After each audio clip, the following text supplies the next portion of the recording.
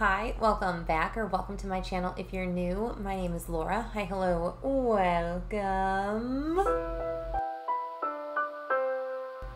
My shirt says Alexis on fire if anyone is trying to figure it out. I think in my last Trash It and Cash It, I mentioned that I was going to place a small Ulta purchase because I thought I was going to finish a couple products within the scope of like the next month, and I didn't want to be without things. So I also had a couple items that I totally forgot to mention in my last video. So I do have some PR items and then one purchase that I forgot to talk about. So I'll just include it into this haul, like it kind of thing. So yeah, it's not that much. It's really not that much, but I figure I still want to be held accountable for what I have brought into my collection. I am lucky enough to be on Fantasy Cosmetica's PR list. I am actually lucky enough to also have an affiliate code that you could save 10% if you use it. Anyway, they sent over, Jordan and the brand sent over the new Warlock palette, and then I selected a couple lip oils. I think they had like 6 in the collection, and I selected 2 because I didn't know how I was gonna feel. I gotta say, I really enjoy the lip oils. These are part of the Warlock collection as well. First of all, I think the packaging is really beautiful. I like the fact that it has the name, and then on the side as well, they have the shade name in it. I think that this is just really pretty. I will say the packaging or like the labeling on this one is already starting to wear off. So once that wears off, I'm not gonna know the brand. I mean, I will know the brand, but you know what I mean. Like once it wears off, if you forget, you forget kind of thing. And then this was the oddball shade that I was really excited about. This is Arch Fay, but these smell so incredible. There is a light plumping aspect to them. It isn't like that minty plump, but it's not like a cinnamon plump. It's just like a plumping sensation. And the doe foot is really pretty on these, or not pretty, but like nice, that fat, chunky doe foot. This is the most comfortable lip oil that I've personally used. This green one smells like fruit snacks. This one smells like fruit by the foot, or like Gushers, or like that kind of fruit candy. Smells just incredible. Yeah, but this one definitely smells more like kiwi. So yeah, they're different scented, I guess. Jordan also launched a fragrance, a Warlock fragrance with this collection, and I don't have the scent notes, so I will post the notes of it right here. I think it had like chocolate, something else. It smells so nice in the spritzer, but once it's out, it's almost a little too much. I think this is one that I'm just gonna have to play with and see like how many sprays. Like I think this might be like a 1 spritz and like you're good for like the entire day, because it's just such a pungent fragrance. But it smelled really good. It was just like a lot when I sprayed it, because I think I might have sprayed a couple times. Then also the reason I was so pumped was the Warlock palette. The packaging is just so cute. I love the new packaging that Jordan's been putting out for the palettes for the brand. But this is the Warlock palette. It has those unbelievably beautiful greens that I love, like these 2 very bright greens, and then these 2 more yellow acidic greens. Pardon my nails, they look atrocious. I am wearing these 2 shades on my look today. On the outer portion of my look, I'm wearing these 2 really deep dark shades. Really pretty. I have tested out and tried every single shade in this palette so far. No pan left behind it. Yes. But you'll hear me talk a little bit more about this in my eyeshadow bank, and then I should be having a dedicated video come out about this palette as well. Thank you again, Jordan and Fantasy Cosmetica, for sending this my way. Then the item that I forgot to talk about last month is this guy here. This is a Kopari sample trial multi-set, like value set. What am I trying to say? A value set. This is their Tropical Vacay Hydration. I gave my coworker the guava one, and I'm kind of sad about it. Sorry, Rosemary, if you're watching this. So I think I might actually buy another one of these because I want that scent back again.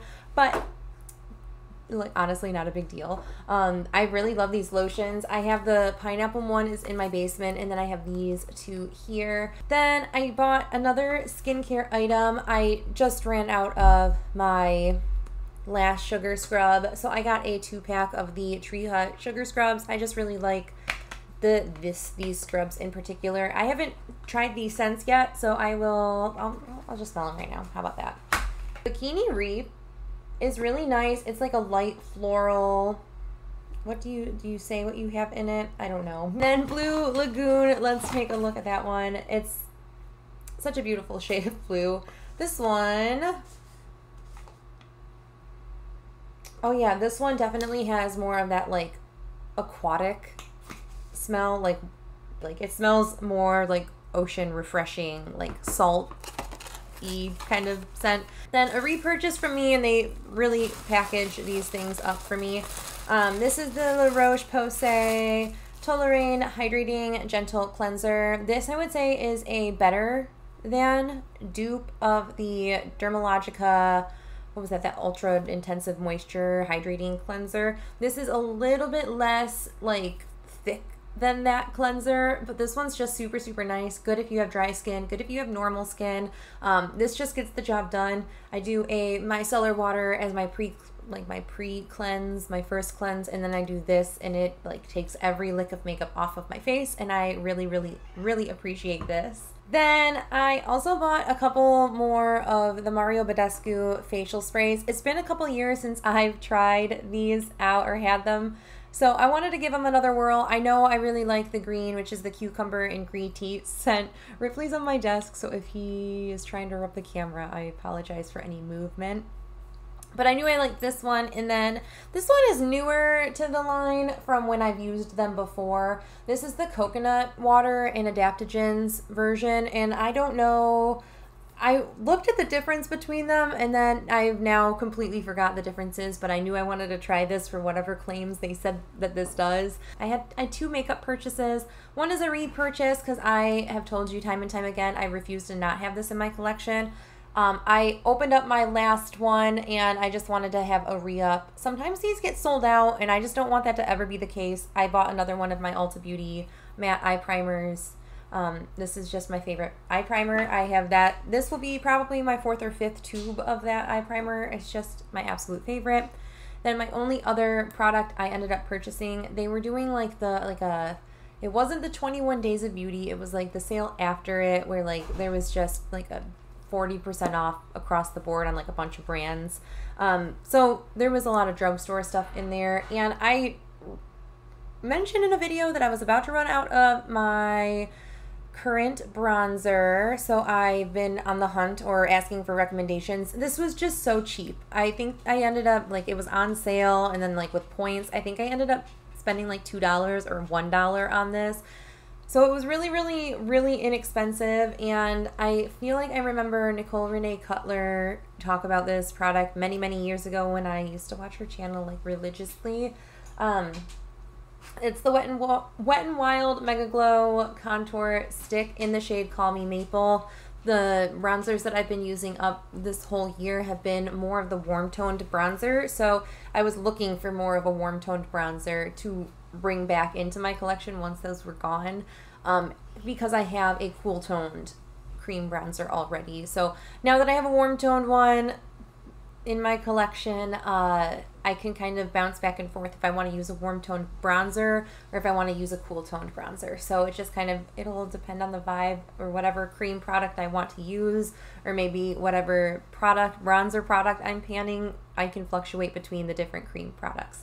It wasn't a splurgy kind of purchase. I feel like it was a decent amount of stuff, but again, it wasn't stuff, like I didn't go overboard with anything. I'm really proud that I didn't go overboard with anything. It was really just a humble, like really makeup wise, I mean, technically I bought these to use as makeup, so it's like 4 makeup products are coming in, and then like 4 or 5 depending on how you really want to count it. If you want to count these independently, 3, 4, 5, 6 skincare products came into my collection. So it's really not the end of the world, and it's stuff that I know I can go through these pretty quickly. I know that I'm always just want this in my collection, and then this will be like a staple again. Yeah, so I'm not too upset about what I did bring into my collection this month, or not even this month. It's not even the end of the month. Oh my gosh, I have to remember that it's not the end of the month.